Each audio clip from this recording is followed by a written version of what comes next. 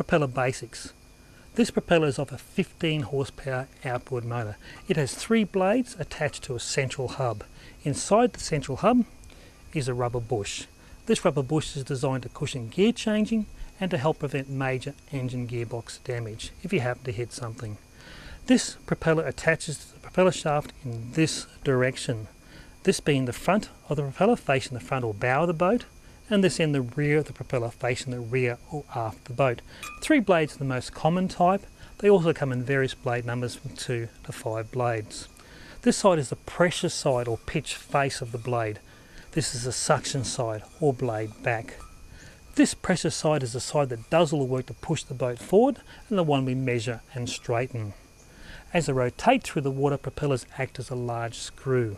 This edge is the leading or cutting edge because it cuts through the water first, and this edge is the trailing edge. Sometimes the manufacturer can include a cup or hook on this trailing edge. There are normally 2 measurements we need to know about a propeller. This one is marked in the back 9 by 10.5 inches. The first number is the diameter, the second the pitch of the propeller. Traditionally, propellers are measured in inches. At the rear of the prop is the diffuser ring. Propellers can be constructed of aluminium, stainless steel, bronze or composite plastics.